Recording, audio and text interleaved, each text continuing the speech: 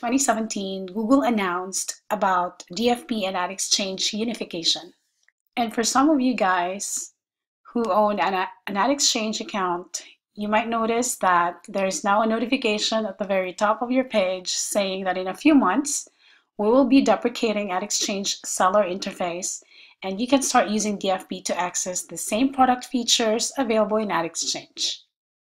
So in this tutorial, I'll show you where you can find some of these features or tabs in DFP. Let's get started. Inventory tab on DFP can now be accessed under Inventory and Ad Exchange Inventory. Next is Ad Exchange Rules. Same thing, you can also access that under Inventory and Ad Exchange Rules. Deals. Go to Sales, and this is where you can see your preferred deals, private auctions, and other deal settings.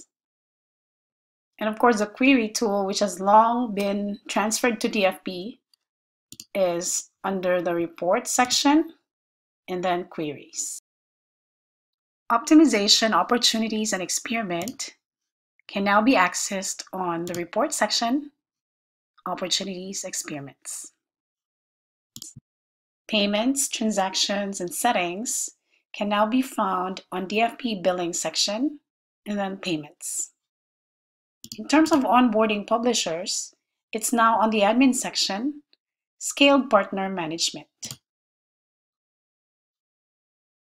This is only applicable to a Network Partner Management account or NPM, the same account owned by MonetizeMore. Policy Information or Policy Center has now been transferred under Admin and then Policy.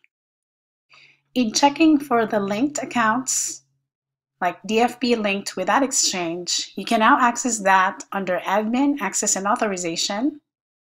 Click on More, and you can go to Ad Exchange linked accounts.